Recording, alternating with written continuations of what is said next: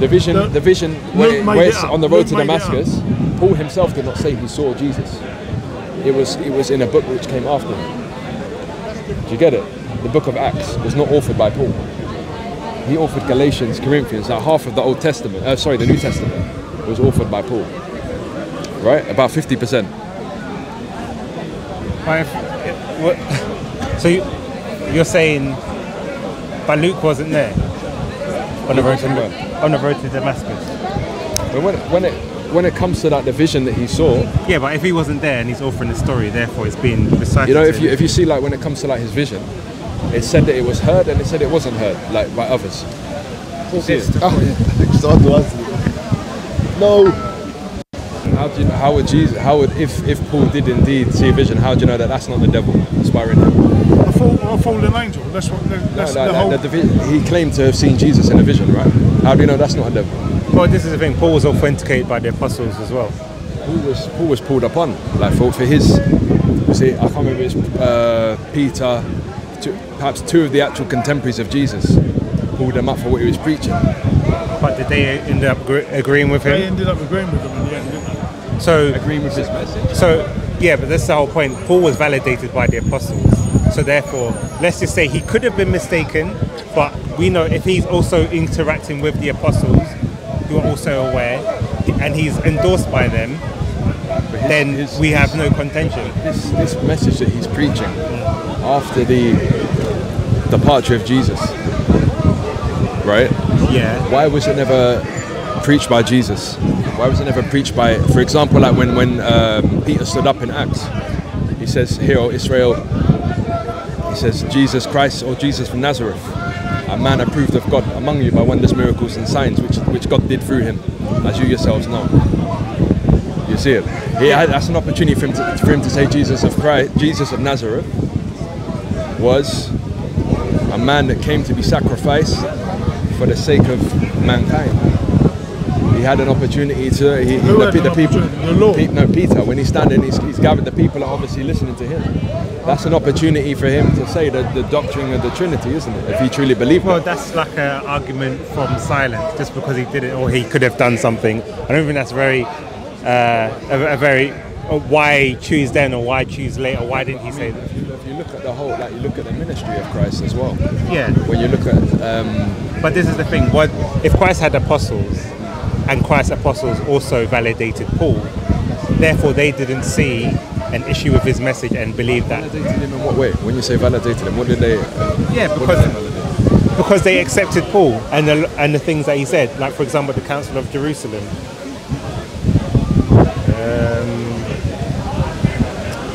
I don't know about.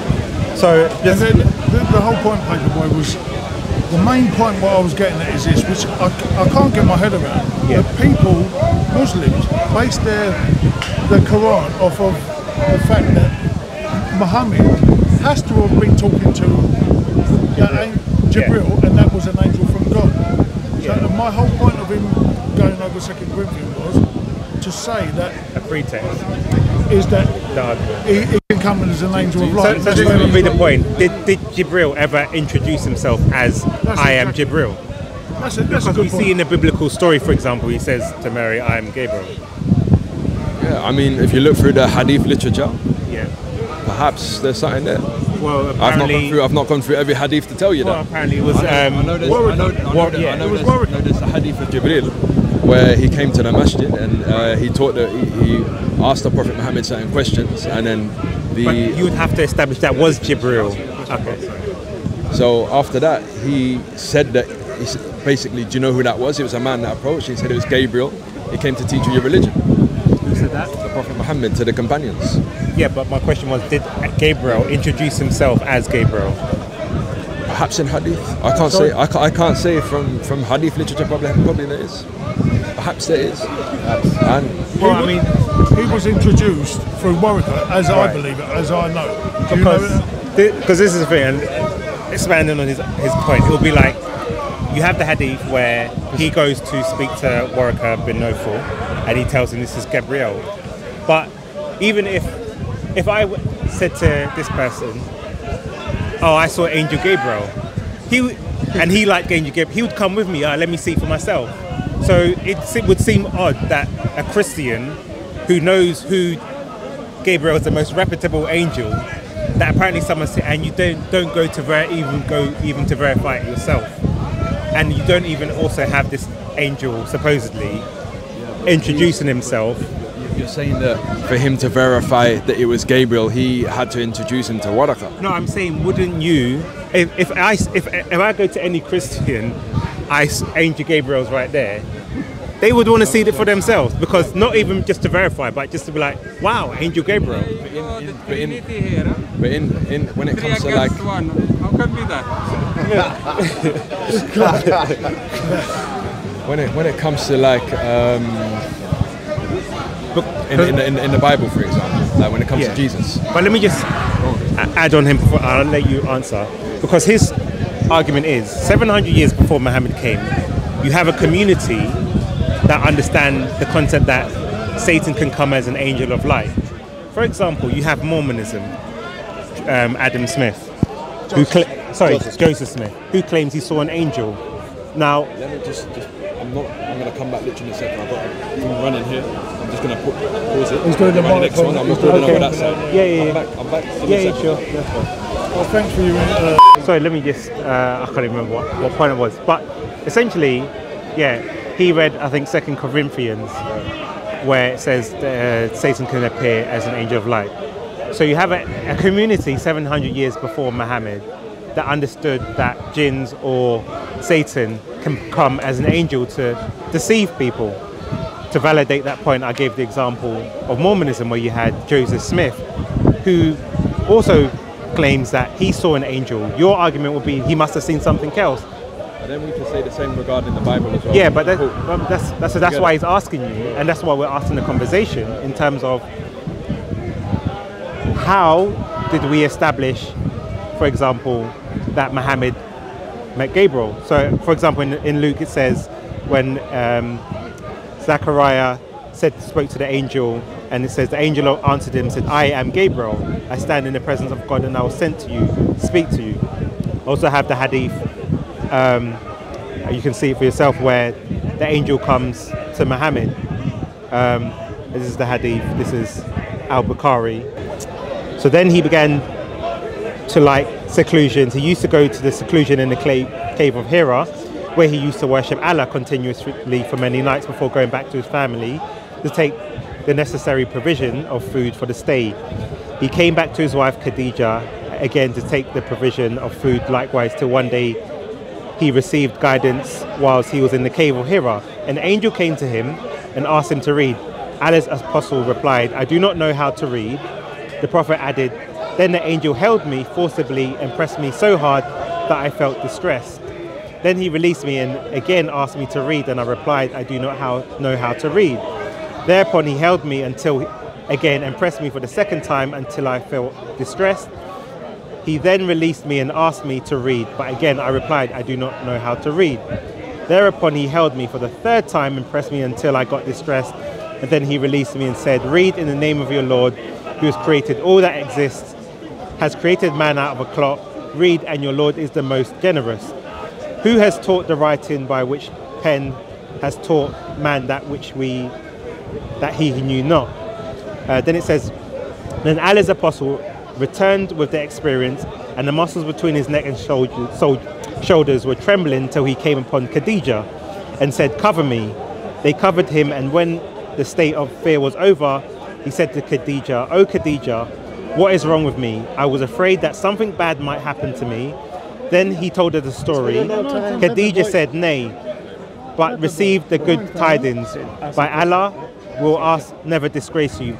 For by Allah, you will keep good relations with your kith and kin, speak the truth and help the poor and the destitute. Entertain your guests generously and assist those who are stricken with calamities. Khadija took him to Warika bin Nafal, the son of Khadija's paternal uncle. Warika had been converted to Christianity in the pre-Islamic period and used to write Arabic and write of the gospel in Arabic as much as Allah wished him to write. He was an old man and had lost his eyesight. Khadija said to Warika, O my cousin, listen to what your nephew is going to say. Warika, my nephew, what have you seen? The prophet then described whatever he had seen. Warika said, this is the same angel who was sent to Moses. I wish I were young. He added some other statement. Allah's apostle asked, will these people drive me out?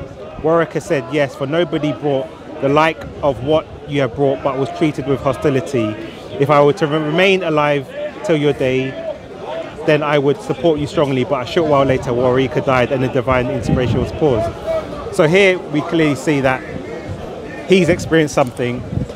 He's told Khadija, and Khadija's then taken him to Warika, who's then affirmed it's an angel, Gabriel.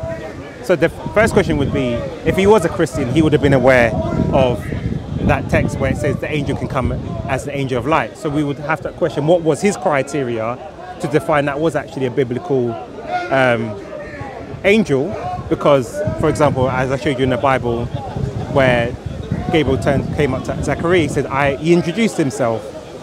So we would have to establish how did he know this was an actual angel or not, based on the biblical text. But here, you're obviously, you as Christians, you believe that your Bible is what everything should be judged, like the authenticity of the Quran should be basically determined based upon biblical principles, right? Okay. But we as Muslims may say, well, we disagree because we don't. I think what the brother is saying, if Warika was a Christian, he would have been going by our text, Christian text. Yeah? So that's what he's trying to say. He would have been going by the same text of what we're saying. That's what it's saying. Yes, essentially. So, because it points out he was a Christian, so he would have had a criteria. Because what you said, a Mormon can say. Therefore, that validates Joseph Smith saw a real angel. Then it becomes a bit circular, because then you would have to have some sort of criteria. When it comes to Waraka, yeah. I mean, I've not looked into this too deep, like what sort of Christian he was, what he was referring to, yeah. Like what he had with him. You see it. Because essentially the context would then come down to his point. If we take the principle of jinns can come as an angel of light, even if you go against the biblical text, we know we have Joseph Smith and other people who've claimed they've seen angels and received divine inspiration. So therefore, we'd have to say, how do we know? But then we have to put the thing under a lens, don't we? Yes. Read scripture under a lens. Like someone can come along, like say I'm an inspired man, like for example the authors of the Bible, they can say I'm inspired by God, what I have is from God, but then you have to put the book under a lens, the Quran under a lens, the Bible under a lens, whatever it is that comes. You've got Sikhs, Hindus, whatever. Yeah. You see it? Like anyone can come forward and make a claim. So then what would the lens we would have to put Muhammad under to validate that criteria? We're talking about the Quran, the authenticity of the Quran. Right? Okay. What we're discussing the authenticity of his prophethood is. Well, that's the thing. You said we would have to then authenticate the text, or what you have basically you said we have to have a criteria. So I'm saying then. What is the criteria for authenticity, or for someone being authentic? Well, that's what I'm asking you. Like, we can say the same thing with like the Bible as well, isn't it? Well, that's what I'm asking you, because that's your point. Yeah, but you guys are essentially discrediting. Yeah, so I'm asking you. And the Quran, innit? So right. What is authentic? What should be? How is someone a truthful? Well, that's someone's a truthful prophet. Well, that's why I'm throwing back to you in your own way, whatever you think would be a way to indicate that this person was genuine. Because we would say, for example, we utilize the text. I mean, when it comes to like proving what you come with being authentic. Prophecy is like somebody comes with prophecy, and prophecies are fulfilled. Okay. That's. So what about people like Nostradamus? Nostradamus got things right, got things wrong. So wouldn't you say that's a prophecy? No, I mean prophesying. Somebody prophesies, and then all of their prophecies are fulfilled. So you would say that all the prophecies had to be fulfilled. If the prophecies are fulfilled, it proves that it's, obviously God has, we don't have knowledge as human beings of the unseen. God has knowledge of the unseen, the past. Has knowledge of the past, the present, and the future. So if somebody is giving prophecies which are fulfilled, and there's none of them are incorrect, unlike Nostradamus, as you mentioned. I mean, he prophesied, he got things right, he got things wrong. You see it. But then didn't your prophet also mention about the last hour will not come until this will... I think there was a young boy, there's a hadith, I don't have it on me, but there's that hadith where he said the hour will come before this young boy is like an adult or something like that. You don't... No, I don't have it on me, but if I see you next time... What about that prophecy anyway? Well, but the last hour hasn't come and the boy is long dead, so therefore, if the prophecy was that last hour will come before this child sees adulthood, it would have been a false prophet. Can we go on the... Like, can I just nip back to Bible? Because I'm reading a book called Recent Book, and it's a collection on the signs of the hour. Okay. And nowhere is it mentioned, and that one of the times there's a guy raising a child, apart from the John. Yeah, I'll have a look. Yeah, go on. Yeah, And, right.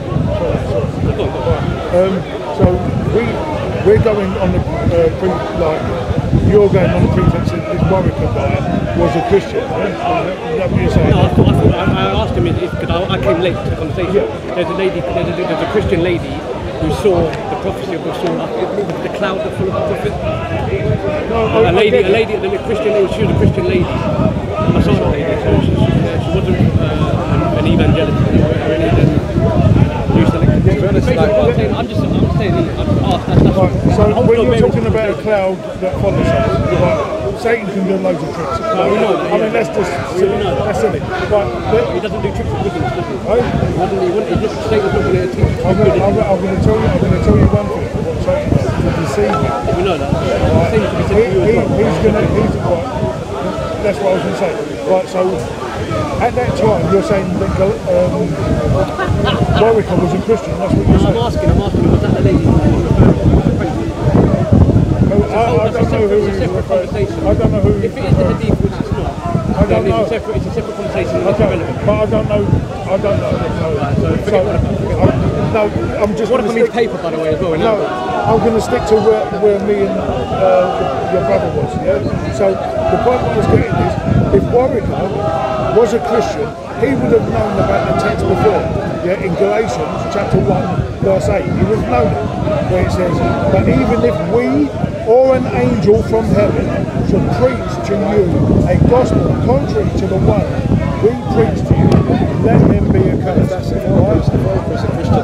So meant that in Corinthians. If he, you know what you're saying in Corinthians. No, I'm talking about in Galatians. Sorry, Galatians. That was what we were reading before, right? No, this is Galatians. What's the one you asked me about? The one before was Corinthians. Yeah. Corinthians about angel, was it devil in light or however it's worded? Coming as angel of light. Angel of light. I mean, don't you think Warwick, if he was a Christian, would have said, no, actually, this could be a devil that's come to you. This could be a devil. I personally, right, that's a good point. I don't believe that Warwick knew scripture. What do you believe he is? Well, because if he was scripture a lot better than you. Well, can we just, listen, Her tongue would have been closest to the king. can I just let me say what I'm going to say?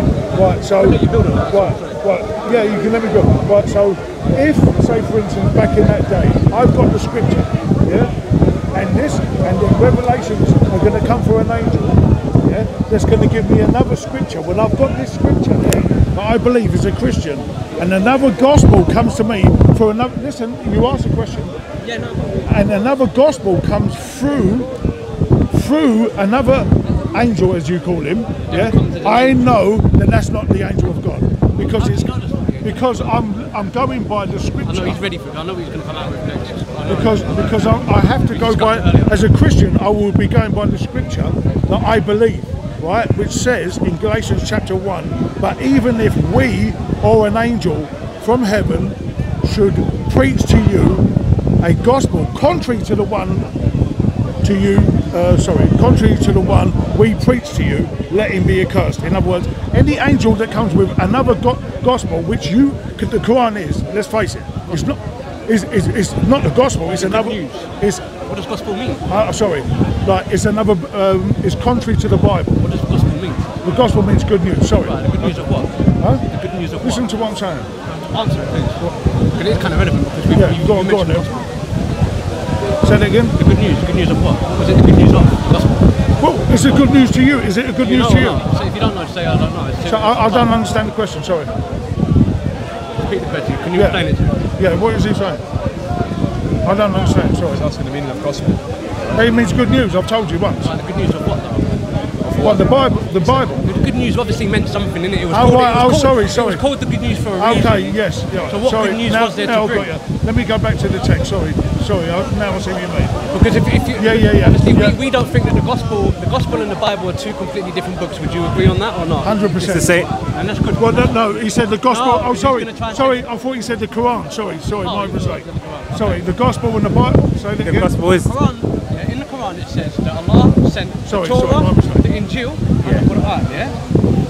The Injil and the Quran. Right, the Torah and the Injil is the gospel in Arabic, okay? It means good news in Arabic. Yeah? So it means good news in Arabic, yeah? So the question I asked you was, what good news of what? If the gospel is good news, Good news of Jesus Christ, that God has come in the flesh to forgive us for our salvation and nothing. But let's go back was that to. what it was, wasn't it? That's what He it was was. talking about this one there. Is that He what they was says referring that to? even if we or an angel from heaven should preach to you a gospel contrary, Yeah. which is the Quran. Because the Quran is contrary. Even if a tree passes you. Do you understand me? It's a different belief system. That's what I was getting at. I didn't know.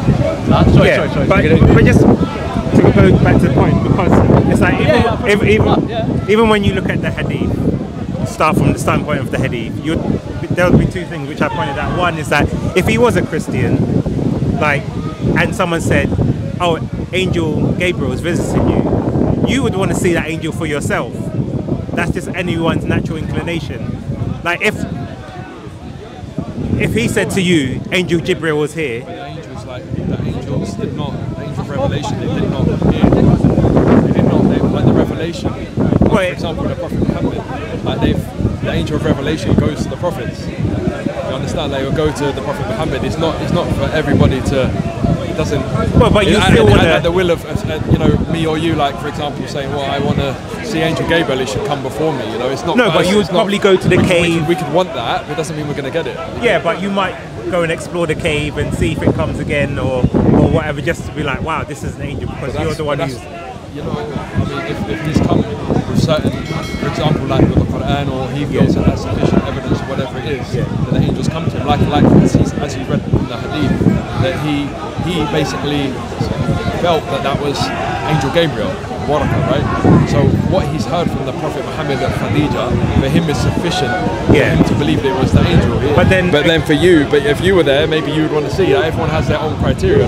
But then again, if we start using scripture as a starting point, we would argue that there has to be some sort of way to what convinced him that was Angel Gabriel, because there's no Christian stories out there where an angel squeezed someone, and that.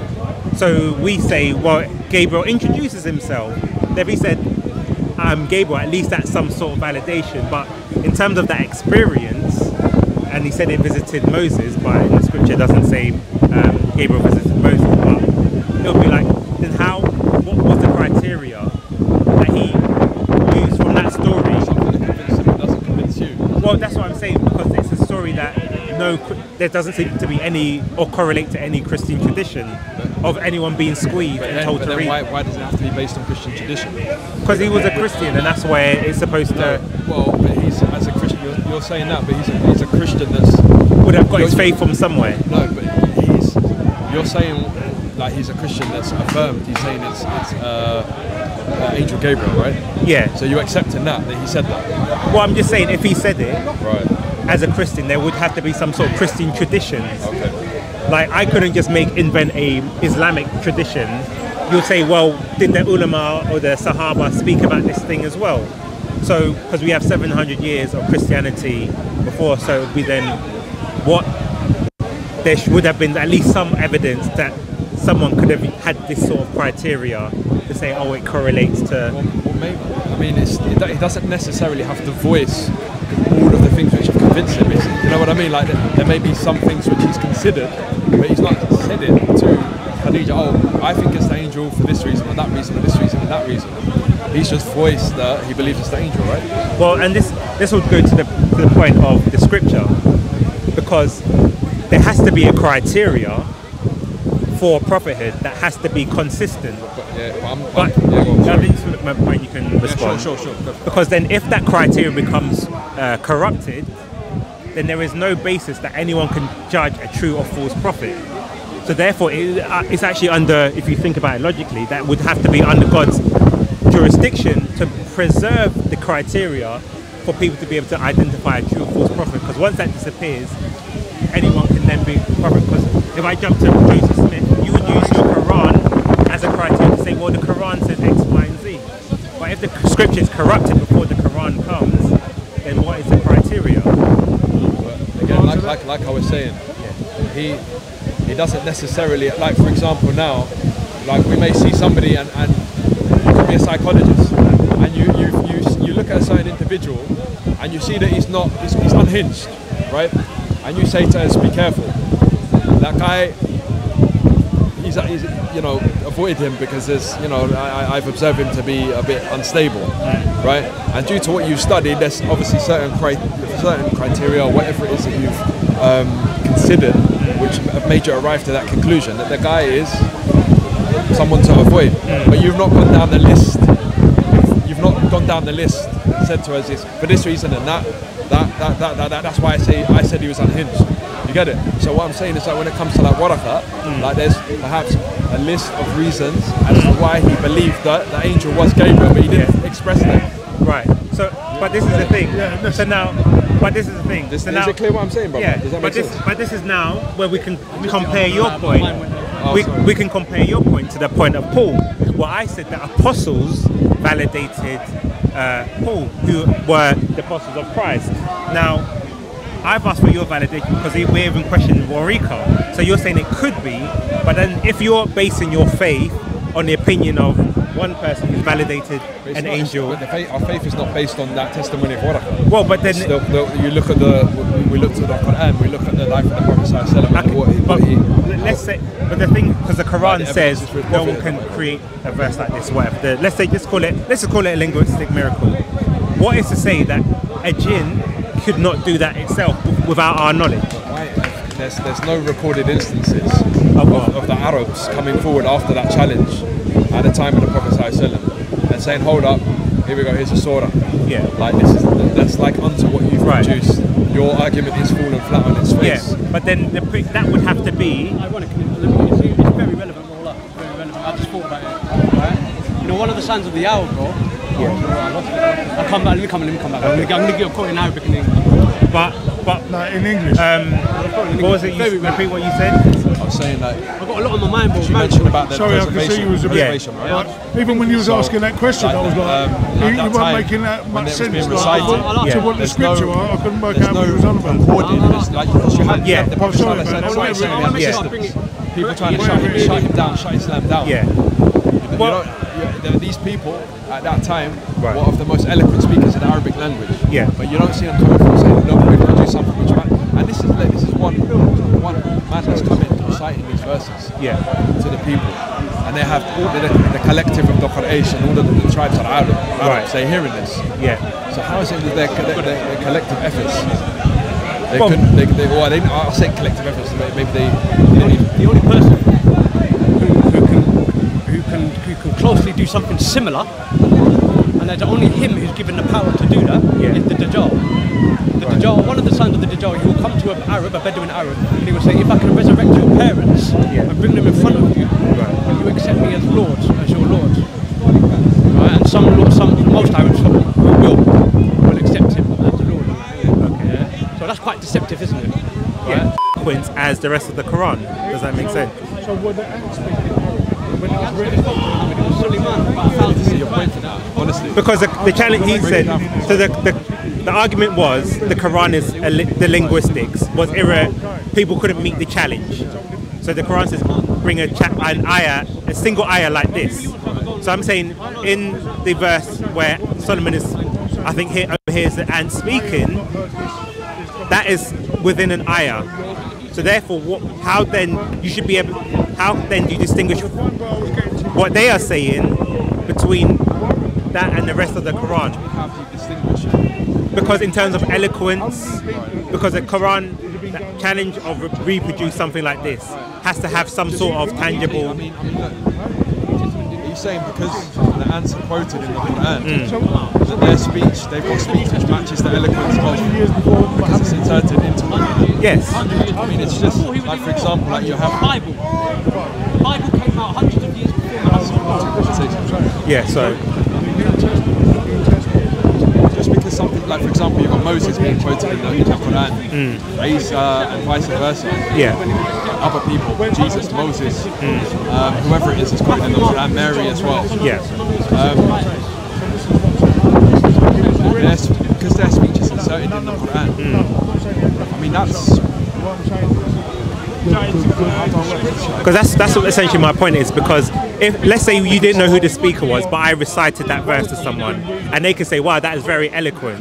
So therefore, by default, that speech in the Quran is then on par with, you wouldn't say, actually, that's from a human, and then this ayah is from Allah. Say for example now, you've got Allah speaking. Yeah. Right? Allah is saying whatever Allah may say, and then He quotes somebody else. Right? So the words of somebody else are inserted. It doesn't mean that that person's eloquence matches Allah's, because their speech has been inserted in between what Allah has said.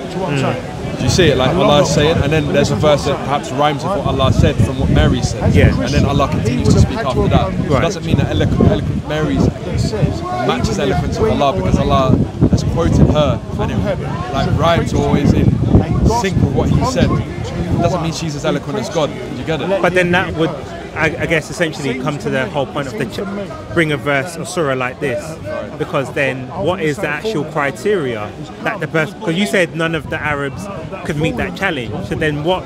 So for example, you've discounted that and said, well, their eloquence wouldn't be the same.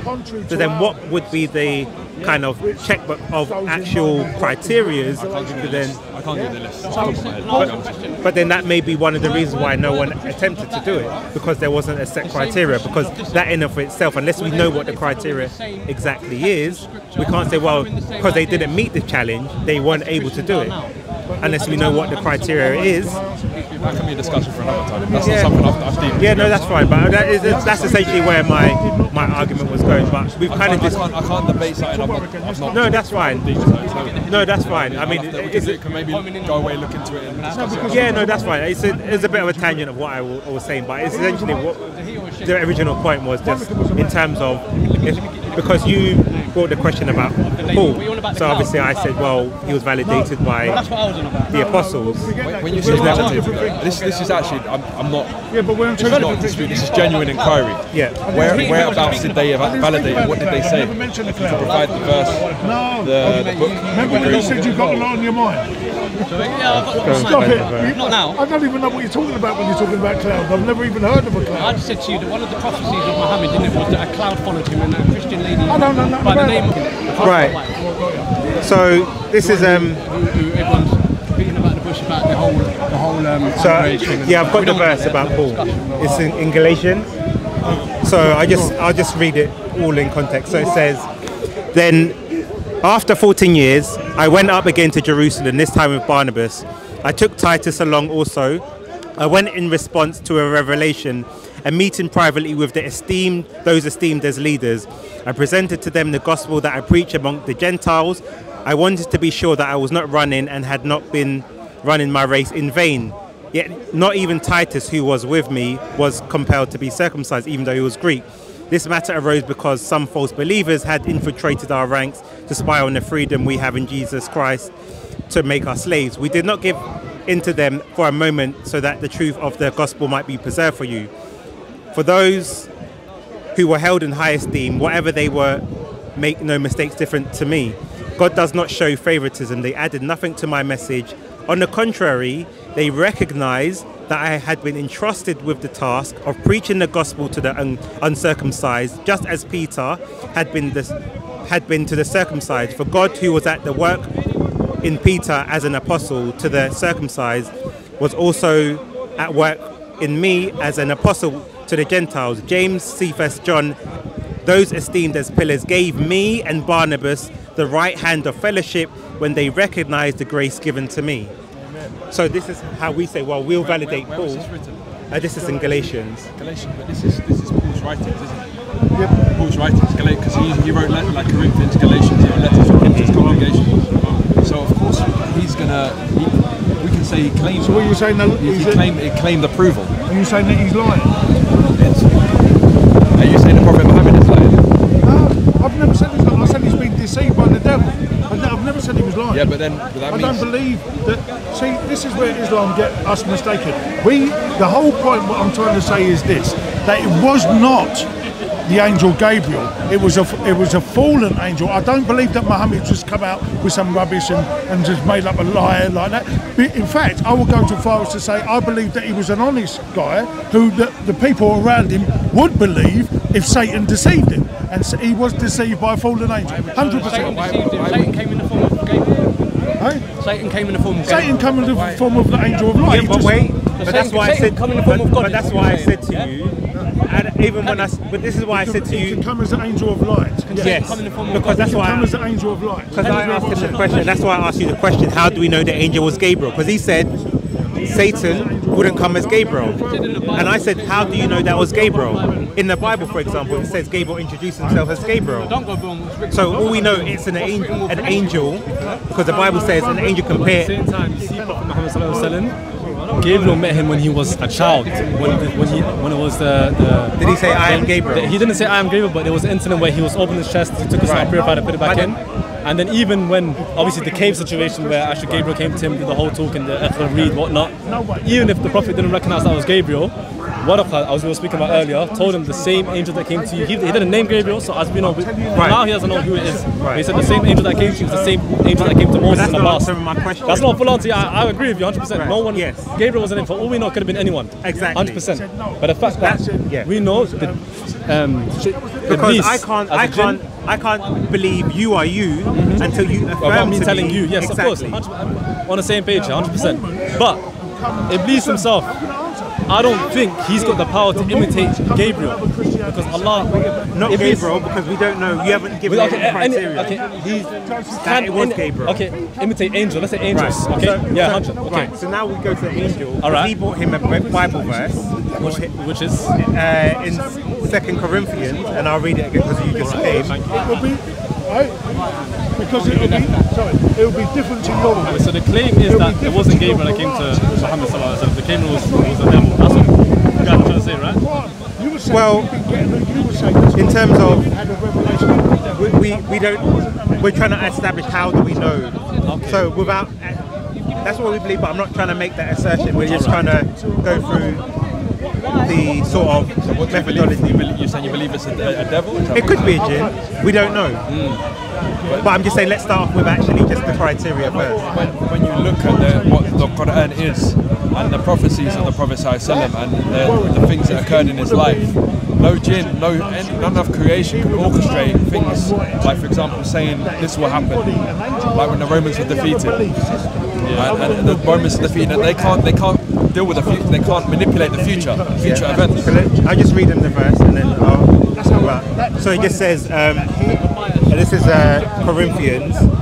So it says, for such men and false apostles, deceitful workmen, disguising themselves as apostles of Christ, and no wonder, for even Satan disguises himself as an angel of light.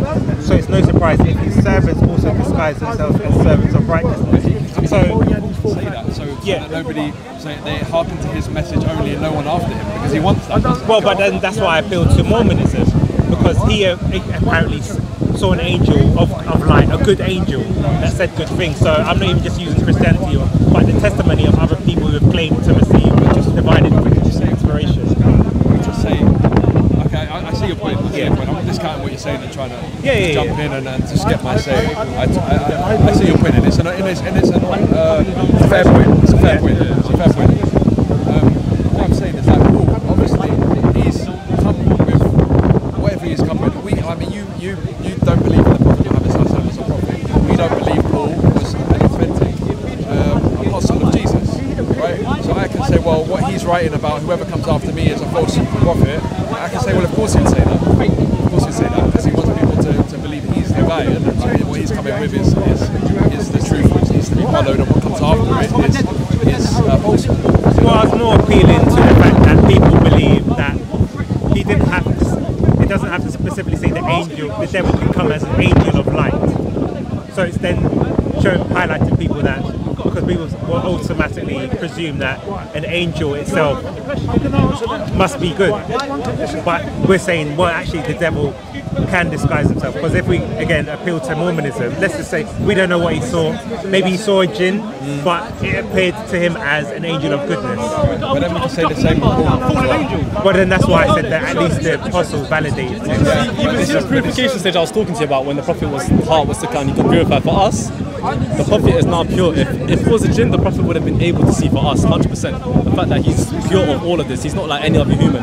So if it was an angel, whether he knew or not, if it was an angel, 100% it would have been something good to him. Why? Because Allah will only send good to our prophet. Okay. If it was a test of Satan, he would have either found out then, or we would have eventually found out sometime in his life that, you know what, guys, 15 years ago this happened to me, don't take it as it was, because Allah just told me that this was the devil. Okay, and just one point. One thing about Islam is it likes to clear everything, you know, it doesn't leave one stone unturned, 100%. So any problem that we have, we can always go back to the Quran and Sunnah for it. The same way for the Prophet, his whole life is clear to us. We got his whole biography from start to finish. So yeah, for the fallen angel thing, yeah, like Muslims are not with us. Yeah, so obviously you would understand the pretext of our argument to say, well, you know, obviously you'll give your own criteria, but that's what we'll come with. And just one final point, because I've got groceries, but for example, are you aware of the story of the Jewish woman who gave poison to the Prophet? Yeah, what, sorry? The poisoned lamb to Muhammad? Keyron. So can you tell the story? Summarize the story. If you don't remember, I can. Where the meat was poisoned and it was consumed. Right. Do you remember what she said to him? If you were a false prophet, so there would be 3 of you or something along them lines, perhaps. Yeah, so basically if you're a false prophet, this meat would kill you. And if you are a true prophet, Allah would save you from the thing. And how did your prophet die? We or an angel come to you with another gospel, contrary to the one that we preach. The hadith. Show me the hadith in full. Again, I summarise it. Yeah, no, that's fine. I can see because I'm not trying to trap you, and if you don't know how. Probably the best conversation I've had with today. I know the point you're trying to make is, okay, if she's saying that I did this to see if you're not a false prophet, and then he ate it, and then as a result his death came from that poisoning, then that proves that he's a false prophet. That's what you're trying to say, basically. Well, my argument would be, because when we still look at criteria, someone couldn't accuse a prophet of being false and be successful. But the thing is, look, let's say she said that, yeah? Jewish woman said, I did this, so as to prove you're not a false prophet, for example, yeah? That's the woman's criteria. That's not what, like the Prophet didn't say, well, even from your own scripture, right? Yeah, but she was a Jew woman, so she had some, and remember this is from Islamic source, so at least if she was a Jewish woman, she would have had some understanding of what protections a prophet has. So it's not even a Christian criteria, it's like a Jewish woman who's saying, has some sort of understanding of how prophets are protected, for her to have the boldness to say that. We would assume she must have had the criteria to say that. Regarding if you pulled the hadith up. Yeah, I'm just trying to find it. I thought I had it on my tablet, but I don't. Regarding that being a meaning that somebody's a false prophet, I've never heard the Prophet say, like, if somebody, because prophets were killed before him, but never under the criteria of, like John, for example. Yeah, but never under the criteria of, if someone says, like, if you're not a true prophet, I'm going to kill you. Like, a challenge was laid out. Prophets can be killed, but not under a challenge that then, if it's validated. For example, like we will say, the Pharisees and who challenged Christ to say, well, save yourself. Jesus' vindication would be the resurrection, that actually he was saved. I mean, I know of nothing that said that any prophet, because there's been prophets before the Prophet, even if he was to have been killed, that have been, like, we don't say John was a false prophet because he was martyred. Okay, so yeah, so this is so Musnad Ibn Hanbal. So it says, it was narrated from Abbas that a Jewish woman gave the Messenger of Allah some poisoned mutton. He sent the word to her asking, what made you do what you did? She said, I wanted to see if you were a prophet, that Allah would tell you about it, and if you were not a prophet, then I would have got rid the people of you. When the Messenger of Allah felt the pain because of that, he would be treated with cupping. On one occasion he travelled, and when he entered Iran, he felt some pain because of that and was treated with cupping. So then if we go on, narrated Aisha, the Prophet in his ailment in which he died, used to say, "O Aisha, I still feel the pain caused by the food I ate at Khaybar, and at this time I feel as if my aorta is being cut from that poison." And then one more, so this is from the prophetic medicine Ibn Qayyim al-Jawziyah. But we're not saying he died because of that. Well, that's my final part. This is from there. So then they say here, when the Prophet used cupping, he did it in the upper part of the back, which was the most direct route to the heart, and so the poison was extracted with the blood in the case only partially. A part of the poison remained in the Prophet's system in order to fulfill what Allah had decided for his Prophet, so he would acquire every type of good and righteous reward there is.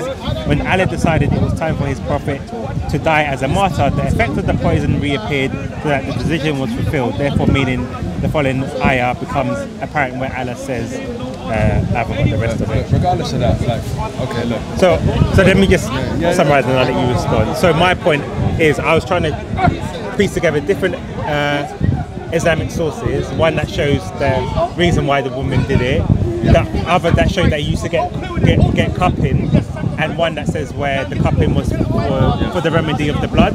So in essence, it's her. If he did die from the poison, her words did then come true. No, but that's her words. The point I'm saying is we from an Islamic point of view, we don't say that if somebody was killed by somebody, they're a false prophet, because the words of a Jewish woman, because she came along and said that, does not mean that that's correct, just because of the words of this woman. You see, there was a false prophet, because she said that, and then he was affected by the poison. You see what? Do you see the point I make? Yeah, but then this is where I feel like the sort of shortfall of your argument is, because if you have people from the book, if it was such a thing where it refuted the religion, why would it be narrated? Don't you think it would be hidden? Well, if he died from the poison, you would have to narrate it and say. No, but if it was a proof of his false prophet, why would it be something which is in the literature, which is obviously pro-Islam, pro the Prophet ﷺ, it's pro him being a prophet? Why would they put that in the literature if it was something which disproves his prophet? Well, I would say that, one, if it's a historical event that actually happened, you would have to record it. For example, have to record it. Well, look at, for example, Umar's death was very brutal, and he was killed with him. And, like, you can't make it up. Like, if people know something, you have to then state it. You may be able to put a spin on, like what I read, that he said, well, Allah allowed him to survive, and then when everything was complete, then he died. But they still acknowledge he died from the poison. But obviously, that the people that are preserving the hadith, these are people that want to preserve the religion. They want the religion to survive. Yeah, you get it. They don't want doubts to be cast on the religion. They want it to succeed. So, if this woman saying that was a clear-cut evidence that he was not a prophet, it was something that, like, if you, for example, that's the point I'm making, I guess. Do you have any? I want to listen for now. That's the point I'm making. Why would it be, if it was evidence for Islam, that the Prophet being, why was it put in there then? You see it? They don't have to put it in there. But then the thing is, again, like I say, but he's given specific happenings and even specific details too. When the fall of Constantinople, he said the Muslims will take over it. He specifically said it won't be Muslims of the Arabs. And that's when the Ottomans came by. They ain't Arab Muslims, they're Turkish Muslims. And they've taken over Constantinople. That was way after his death. And then there's multiple prophecies from that have happened, and even to things that will happen. For example, in the future that even me and him know of right now. A river clearing up, and under the river a mountain of gold will reveal, and a lot of people will walk over it. And he even gave, with these prophesies, he gave numbers to it. He's saying for every 1,000 people that join in this war, 999 will die. And he specifically said to the Muslims, do not partake in this. And when these things of the past happen, and these things happen, it proves that he's a prophet even more, because it adds to his resume, I'd say. But then to counter that, I don't know if you call it a prophecy. Your point for you said she was a people of the book, and she said, obviously, like, because the advocate says this is the way to prove a false prophet. I get that, and for us, in an Islamic point of view, like he says, the only book for us that is preserved is the Quran. We do believe there was books of the past given to prophets, but we do believe after a amount of time, those books, people start to add their fabrication to the book, and rulers that have ruled over the land added their rules to the book. But with Islam, it will never happen. So I don't know the history of how long the book was till the Quran, like the gaps between in those years. But all I do know was Allah, if it was his time to die, Allah had a specific qadr for the Prophet. Allah planned his life in that specific part. And you're coming to your source that you read saying if that was the way for the Prophet to be martyred, because we know in Islam a martyr has a much more reward than a normal death, then that was the case for him. For a Jewish woman to say that, and let's say in her case she's right, because she gave him poison and he died suffering, to them as a false prophet. But we can go back to what Waraqah said, which was he wasn't a Muslim either, and he said before Prophet Muhammad reached prophethood anyways, because he reached prophethood before, when he was a teen, Waraqah said to him, you are the seal of the prophets, and what the people of my book said about you back then, it's the same thing you're going to experience the same thing. And he even said, I wish I will be alive for when your own people run you out, because that's how it happened to the prophet of the past. And the prophet of the past he's talking about is Musa, which is the same book that women refer to as the book of Musa. So at the end of the day, it depends. I'm not saying what she said was false or what Waraqah said. All of these things are true, because all these things are set in history, like you said, and we have to go back to history. If the prophet died that way, we can't avoid that the prophet died that way. It's part of history, but at the end of the day, and that doesn't prove he's a false prophet, because if anything, I could probably find your source that statement proves he's a real prophet. I haven't got it right now, and I don't know. I can claim I don't know also. 100% I don't know, but I'll probably get it for you. But 100%, he is the most he was only a prophet for 23 years, 40 to 63, but his whole life proves that he was a prophet from birth to 40 and 23, 40 to 63. So 23 years? 23 years, that's his prophet, 23 years, yeah. Do you know how long the Bible was written over? How long? I don't know. I don't know. I'm asking how you, I don't know. Like 1400 years. Yeah? So this is what I'm trying to say. I can't get it. I don't get it. I'm trying to get it. You believe this is, and I mean this as, please take it as respectfully as you can, that revelations that was being given to Muhammad from this angel, that contradicts completely the Bible and the Gospel, and you believe that 23 years of that revelations, whatever that ringing in Muhammad's ears or whatever was happening to him, you believe that is from God, and that supersedes the Bible. I don't get it. From that one fallen angel, I don't get it. No, I'm done. We'll conclude anyway. But just say your Sorry, I was just. It's just when he said. Just to respond to that point. The Hindu scriptures came before the Bible. What were the 33 million gods? The New Testament, right? So they can say, well, what you've come with completely contradicts what we come with. How can we believe in that? Oh, okay. Is that where you're going with it? But that's you're saying. No, but you're saying the Quran contradicts the Bible. The Hindus are not saying that is the final book, of the Old. You're asking me something. Let me read. They're not saying that. The Hindus are not saying that their nonsense is the final book of the Torah and the Injil. They're not saying that. You are. Do you understand the difference? Now, I'm trying to say to you is this, that 23 years of whatever Muhammad, I don't believe that Muhammad was lying. I don't believe that. I've told you that. Respectfully, I don't believe that. I believe that he was totally and utterly deceived by wicked powerful supernatural deception from either Satan himself or very highly powered, highly fallen angel of high power, of high stature, who was fallen, who rebelled against God. Yeah, and he deceived Muhammad to come up with a counterfeit religion, which successfully has worked because it has now enslaved 1.8 billion Muslims against the saving grace of the gospel of Jesus Christ, who died for your sins. So he's a counterfeit. Yeah, just do a wrap up, and you can respond to that. We can continue next week. I do love having a chat with you. You know, you're a nice person. Yeah, you're a really nice person. All right, Will. You as well, man. I like chatting with you guys. Yeah. Okay. Yeah, go on, just do a quick little wrap up and with your final points anyway. No worries. Well, what do we? Yeah, I'll just conclude. Yeah, wrap up. There's been a lot. Well, okay, so I'll say I'll give you to the last word anyway. So my argument, extended from what he said, was that one, scripture cannot get correct. The criteria for a prophethood cannot get corrupted, because if it does, then the people have nothing to stand by.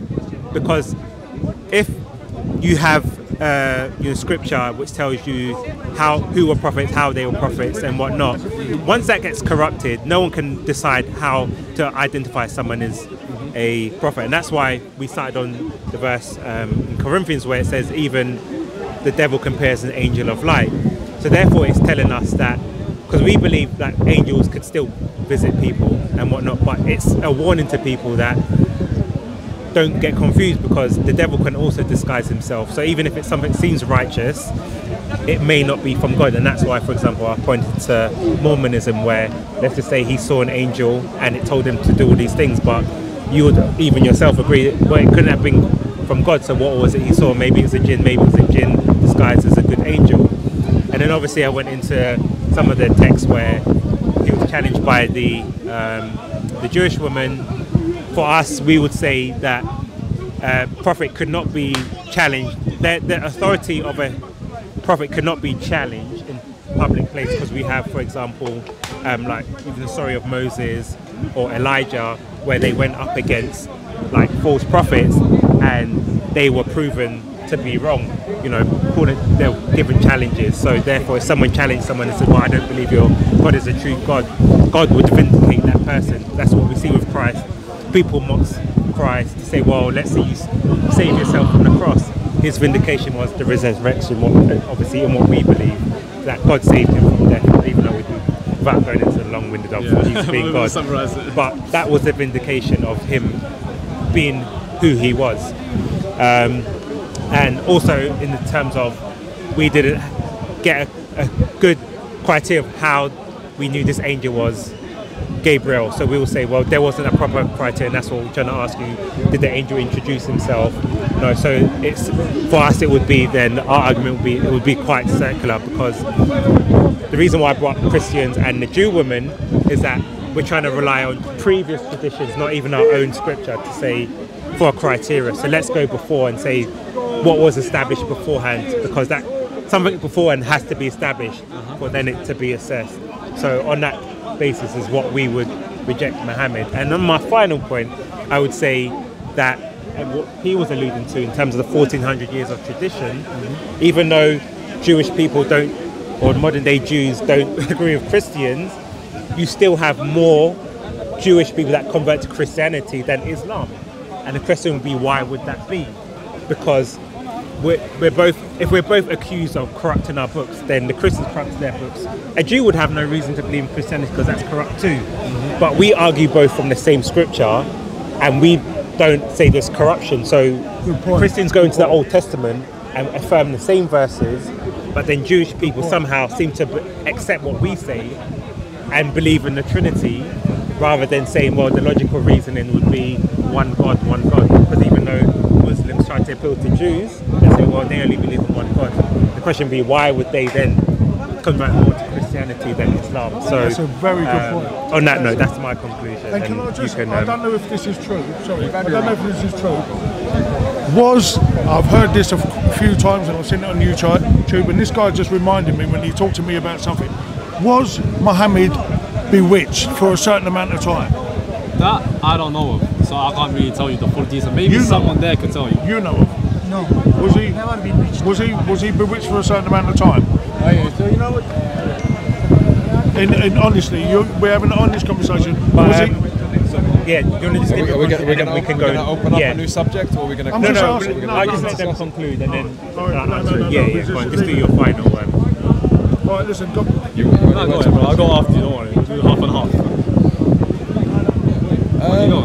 So for your last point, you know, the more Jews going to Christianity. In our eyes, it's easier to forget. And you said even though the Muslims say the Christian spirits are corrupted, and the Jews, we claim that the Jewish spirits are corrupted too. In our eyes, it's easier to go from corruption to corruption because you're merely upon the same thing. But at the end of the day, Islam is free from all of this because Islam is separated from all of this regardless, because we believe in one thing, and the one thing we believe in is the truth. And even for the Jewish lady, for you to say that she's correct from what she said from her book, but at the same time, we have to ask, is the Jewish lady correct or is whatever correct? Because both of them are upon the same book, and one of them is talking about he is a prophet, and one of them is talking about I proved he's not a prophet, and one of them is a rabbi, one of them is just a lady. So even regardless of the status of whatever they are in the community, the question is which one is more true?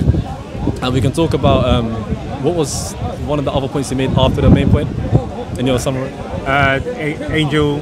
Oh yeah, so angel. Yeah. We talk about an angel, Gabriel or Jibreel never introduced themselves to the prophet, but we're specifically talking about the points after before the revelation in the cave and when he was a child. But angel Jibreel gave Prophet Muhammad ﷺ revelations throughout his life after that too. And even in those points, he specifically said, I am Jibreel, I am an angel of Allah. He actually introduced himself. And so him introducing himself in those points, whether he did it in the first revelation or whether he did it in the 10th revelation, literally proves all the points now, because if Jibreel is telling Muhammad, I am angel Jibreel, I'm the one that's been given revelation to you from the start, we know it wasn't saying, because Jibreel is telling himself, like, it was me that did it, and don't be befooled from... My contention was, I don't think there is any recorded... you want to prove a recording Jibreel saying to... Oh, give us... Yeah, okay. Yeah, while you continue, I'll get that out.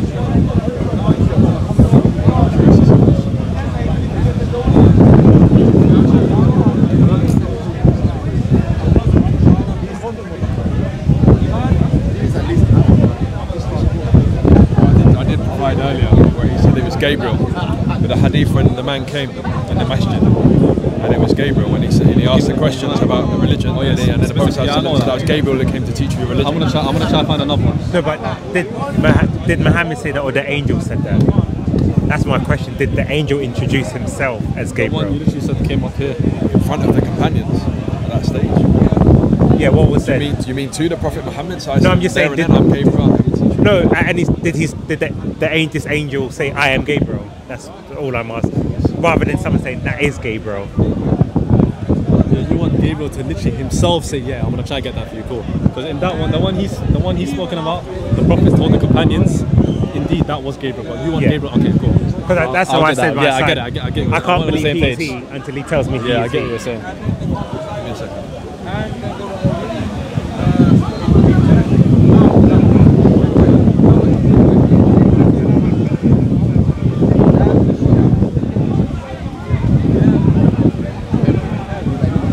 Yeah, he's just doing the wrap up, just fine. But that's fine, we can continue next time, because if we can't find it now, or we can continue the conversation. But yeah, you just summarise your... here weekly? On and off. Yeah, I came last week, but... Yeah. Cool. And any final words? Or on that note, we can... yeah. So on a note, we will conclude this conversation. It's been a very pleasant conversation. So it's the best conversation I had today, man, honestly. We'll continue this the next time. And on a note, peace out. And just to reiterate what I said, essentially, I think, when you're looking at the whole Christian, Jewish, Islamic narrative, you have to ask yourself, if God did some revelation, would God preserve that revelation? Because if he did, it means therefore you're always going to have a standard to validate. For example, if someone claims to be a prophet, once that is eliminated, then anyone can claim to be anything, and no one can have the ability to decipher whether someone is of God or isn't. So therefore, it's essential criteria that God preserves his scripture, and this is why we will say the Bible has always been preserved, because there always needs to be a criteria in which to assess the criteria of prophethood. And that's why we can see people like Joseph Smith, who claimed to see an angel of light. Many people have claimed to see revelation, but we didn't get a chance to see the hadith. I'm not sure if I don't think there is any hadith where even supposed angel, introduced himself as Gabriel. So we would have to question, how did Muhammad or Waraka know that's what he saw? And we can see in the scripture that it says even the devil can appear as an angel of light. So if that was the case, then we can see that clearly 1.8 billion Muslims have been deceived, and they should really ponder the question of how did Muhammad really know what he saw was an angel. And no, come to Jesus Christ, who is the Lord and Saviour. There is no other. And peace out to the SOCO family. Go on, Paperboy!